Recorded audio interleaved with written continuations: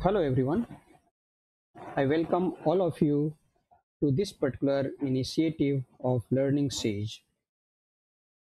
I'm really overwhelmed by the amazing response to this particular initiative, and I must thank all of you and wish you all a very happy learning experiences. My aim is to initiate all of you to the world of using SageMath for doing mathematics, for learning mathematics, and for teaching mathematics. I have been thinking of this kind of initiative ever since the unfortunate lockdown started in March this year, but I was not sure how to go about it. I was not sure what will be the response. So just one fine day, I made an announcement and sent email to few people and put up in this uh, my Facebook account. But to my surprise, soon after the announcement, within few hours, the registration crossed 500 and then 1000, and the final count is about 1600. If you must have noticed in the announcement, I had said that we will conduct this program through Microsoft Teams, which has limit of 200 participants. In fact, I was thinking at most 150 to 200 may be willing to join this course, but since the registration is so huge, I did not want to disappoint so many people who are willing to learn Sage. Therefore, I had to look for other alternatives.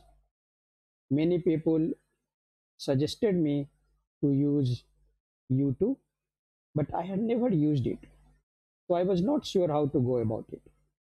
I had no idea actually, but then I had to learn some of these things, and of course, I was helped by several people, and one of them is Professor Chetan Shirore from KTHM College, Nashik. He is the one who has designed an app for this particular event, and I must thank him for this. So,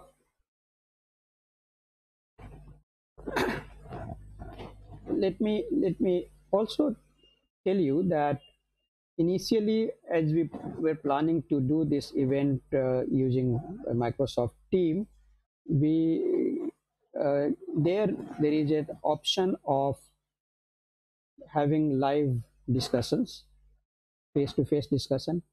But now, with so many participants, that may not be feasible. However, whatever doubts, queries you have, you may send it. We will try to create some forum in which you can send your queries, and we will try to take care of those queries as much as possible from my side. So let us look at what is SAGE all about. Why so many of you have registered for this course? I'm sure it is not just because you are sitting idle at home. All of you are willing to learn SageMath. You are willing to invest 6 weeks of your time for this course. So there must be some reason. So let us see what is SageMath. SageMath is a free and open source mathematical software. All of you understand what is meaning of free and what is meaning of open source. Open source means you can not only use this software freely, but you can see the source code, and not just that, you can modify the source code and also share the modified version with your friends, but not for commercial purpose. SageMath, in fact, is a sophisticated computer algebra system, CAS. What do I mean by a CAS? So by CAS, we mean it's a mathematical software which can do the following things.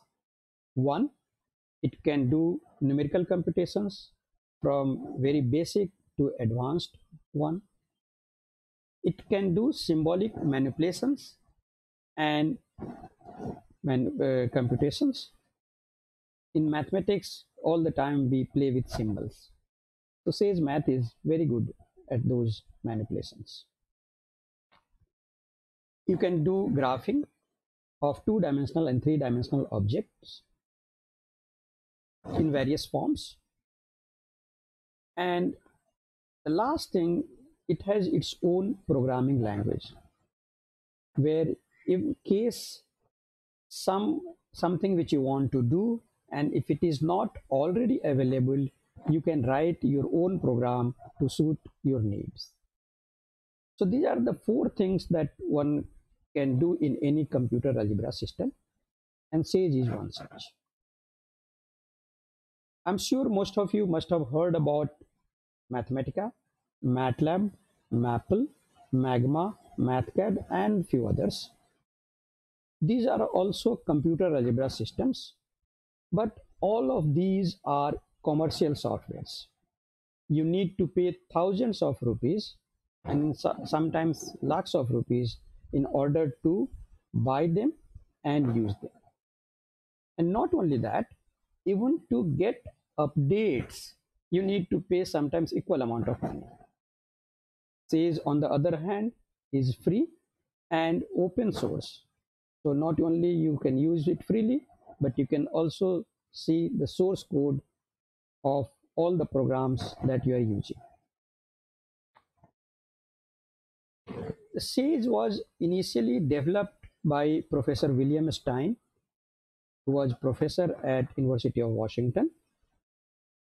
The first version of Sage was released in 2005 at Harvard University, and currently the Sage has version 9.0. What was his aim of creating this software? His main aim was to create viable, free, open source alternative to Magma, Maple, Mathematica, MATLAB, etc. So how far he has succeeded in his mission, that you can decide after using this software and maybe comparing with other softwares. You can look at there is a YouTube video by William Stein on origin of SageMath, which he gave about, I think, 2018. I'm not very sure about the dates, but you can look at into the YouTube and it is available, where he talks about what was his drive to create this software. In fact, he also talks about one of the driving force, or one of the key idea, that he should start something like this. He should develop something free software which is as capable, as powerful as some of the existing one, was from the talk by Professor uh, what was his name? I think Manjul Bhargava. Sorry, Manjul Bhargava, and he gave talk on quadratic forms, and he said that many things that he wanted to compute cannot be done in the existing software, and since he doesn't have access to the source code, he is really handicapped. So that also motivated William Stein to look for something which is free and open source. When he started actually developing this software, at that time many free and open source software such as Maxima, Pari, Singular, Cache, etc. were already available, and these softwares were written in various programming languages like C, C++, Lisp, Fortran, Python, etc. So rather than in reinventing the wheel, that is creating everything afresh, he thought of creating a platform which can integrate many of these nicely developed software. And that is how he created SageMath. So unlike most other computer algebra system which I mentioned, like Mathematica, MATLAB, Maple, etc., Sage does not have its own programming language. I mean, dedicated programming language. The mainstream programming language of Sage is Python and Cython. I'm sure all of you know Python is very nice, very easy to learn, and very, very popular programming language. It is becoming extremely popular among scientific community, among web developers, among system developer, and mostly among data scientists. In fact, many universities, institutes are shifting their programming courses from C, C++, Java, etc. to Python. As I mentioned, Sage is a platform from which you can use many softwares, and in fact, Sage uses many of these free and open source software in the background. You can look at Sage, this component of Sage from its website. You just look at sagemath.org, link hyphen components HTML. You will see a list of softwares that are used in Sage, and there are about 84, 85 of them. So the question is, what can we do in SageMath? What are the possibilities? So one can use SageMath, as I said, as an advanced scientific calculator. But in case you have to use SageMath only for doing advanced numerical computations, you can maybe just use scientific calculator. So you don't need computer algebra system for that. So it can also do very complex and heavy duty numerical computations. And it uses some of the free libraries like NumPy, SciPy, GSL, Atlas, etc. for numerical computations. You can use Sage for visualization and creating animations. As I said, two-dimensional and three-dimensional objects can be very easily plotted or created in SageMath. SageMath is very good in symbolic manipulations arising in various branches of mathematics such as calculus, linear algebra, abstract algebra, number theory, graph theory, combinatorics, equations, differential geometry, etc. So in short, most of the topics which generally we do in mathematics, you can explore, you can use Sage for that. Writing programs in Sage is very easy. In case you have little bit of knowledge of Python programming, it will be really very, very handy. But actually, in order to learn Sage, you don't require Python programming language knowledge. In fact, when I started using SageMath, I didn't know any Python. Sage has very nice interface with LaTeX. Many of you might be knowing LaTeX is a scientific typesetting document software where, I mean, in case you want to type any mathematics or scientific papers, etc., LaTeX is these days the default one. You can generate any LaTeX code of any object in Sage. So whatever objects you have, whatever functions you have in Sage Math, you can get a LaTeX code of this, and you can insert in your LaTeX document. Not only that, there is a package called SageTech. Using that SageTech package, you can call Sage commands or syntax from LaTeX document itself. I will show you at some point during these lectures. Sage worksheet can be made interactive class notes where you can type results, theorems, any formula, expressions. You can even type proofs. You can do the calculations, graphing, animations, and whatnot. So Sage Sage as a teaching tool can bring a lot of pedagogical benefits. Sage can be used to solve research problems. In fact, many people are using Sage for solving their problems that arises in their research. Sage Math is very nice. So, in conclusion, let me say this, that Sage Math is a very nice mathematical tool which can help in learning mathematics, teaching mathematics, and doing mathematics. And I hope all of you will enjoy learning Sage with me. So let me at the end make an appeal. I hope I am training future trainers.